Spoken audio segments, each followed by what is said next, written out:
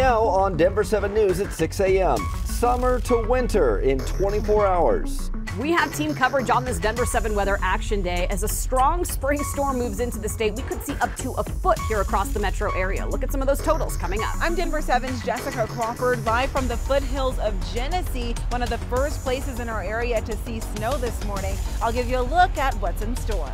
This storm comes as we're starting to see more greens in our gardens. I'm Denver 7's Veronica Acosta. What you can do to protect your plants. And from outdoor concerts to school graduations, this winter blast means a big change of plans. A look at which events are still happening and which ones are scrambling for a backup plan. Oh man, as we take a live look at Red Rocks Amphitheater this morning, what a difference a day makes here. There's actually someone running and training out there on the steps. Of course there is in Colorado. Yes, but the snow is coming down pretty heavy out there. And look at him. Evergreen High School's graduation ceremony, by the way, is still on for 9 a.m. out at Red Rocks, despite a lot of other events being canceled or postponed. Another thing you'll notice, obviously, with the snow is the temperature drop today. Yeah, yesterday it was like summer, almost 90. This morning we're in the 40s.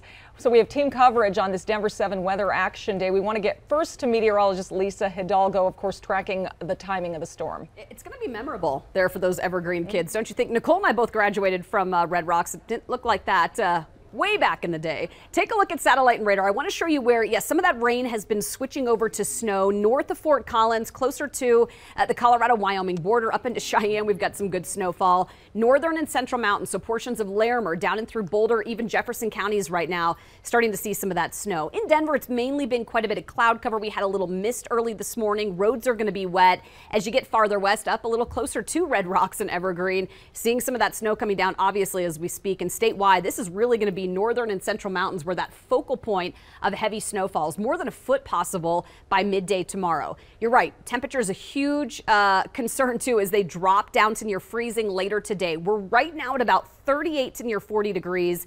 It's going to get colder as the day goes on. So before you leave for work today, I'd cover up or bring in those plants because by the time you get home, we could already be seeing snow here in town and temps down to about 34, near 35 degrees. We're just going to be hovering right around that 40-degree mark through early afternoon, and then those temps will tank. Overnight tonight, upper 20s. So we do have freeze warnings, winter storm warnings, you name it, Jason. I'm going to detail all of that and our new snowfall totals coming up. I was just looking at a camera there at C470 in Morrison. Yeah, snow in there too, and we have wet roads in most areas. All right, well, this is up just south of the Colorado-Wyoming state line, and it is really snowing for us up that way. I'll show you that in just a second too. This is up in Boulder, I-25 104th, wet roads for us up on Highway 85 near E470. Also wet roads in and out of Brighton. Take a look at the other quad split where you can see the road conditions, whether it's down in Castle Rock, starting to see some wet conditions there, 225 in Parker. This is going to be C470 in University, and this is I-70 between Federal and Pecos and getting on over to Sheridan. So you have wet roads in most areas.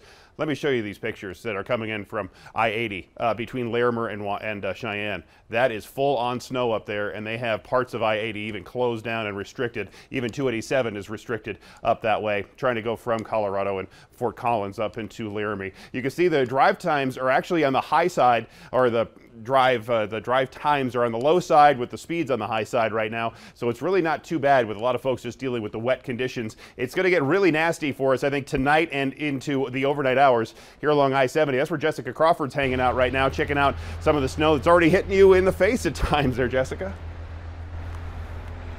Yes, just right here, full on. The good thing is that it has let up just a little bit. Some of the top things people are going to want to watch out for as you're making your way out to work this morning. Number one, that fog. There is still quite a bit of fog, even though it is starting to get a little bit brighter outside. Number two is going to be those slick roadways, and that's coming from this rain and this combination of snow right now. We're really not seeing much snow accumulation, but we are seeing snow.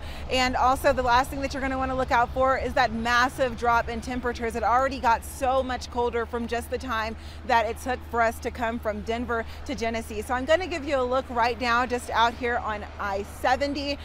The roads really are slick. Jason was touching on that earlier, but we really don't see people slowing down too much at this point. Just keep in mind that it is you against the weather right now.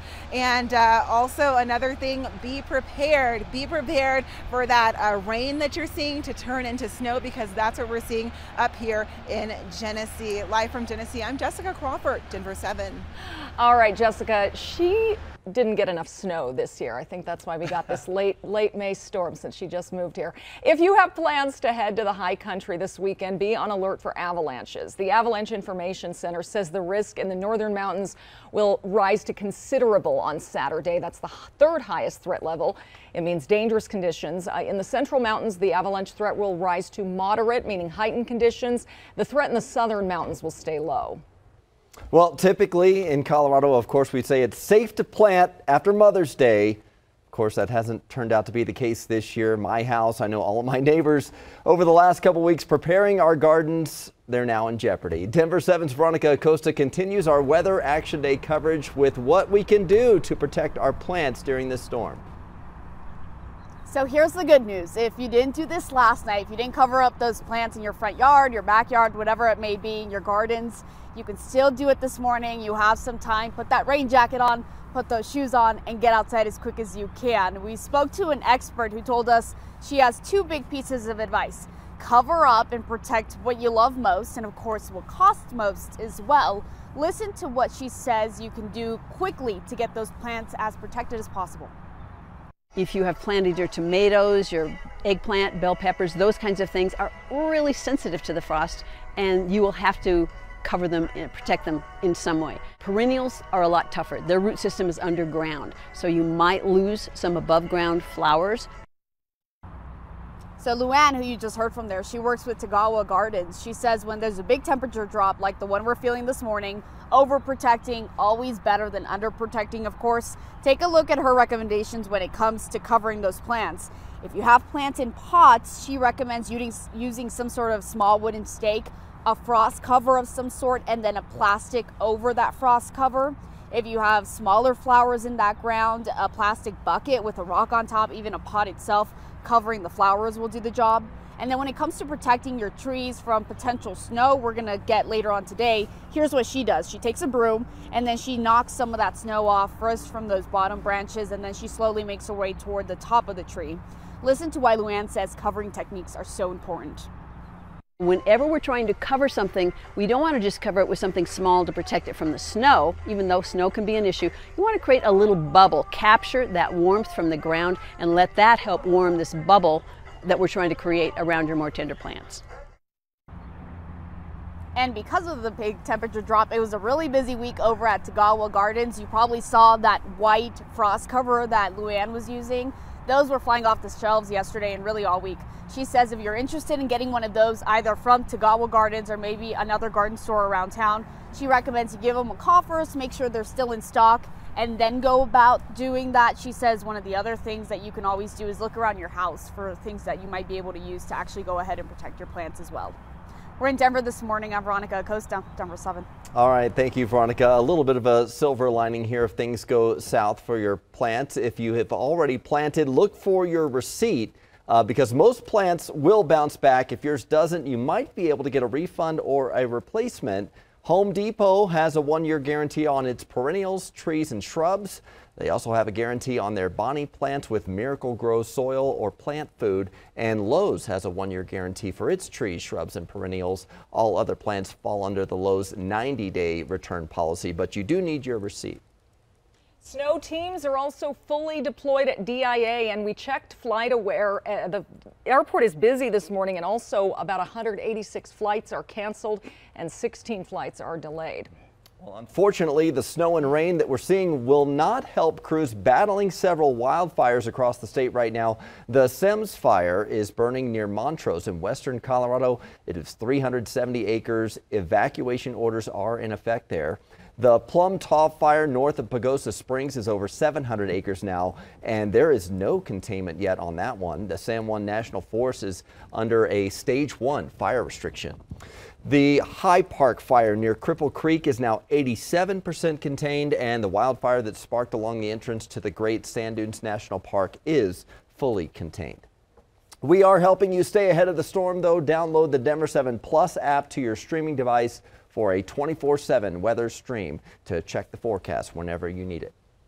Well, it was such a strong start to the series. They hadn't lost a single game. Maybe the pressure got to the Avs here.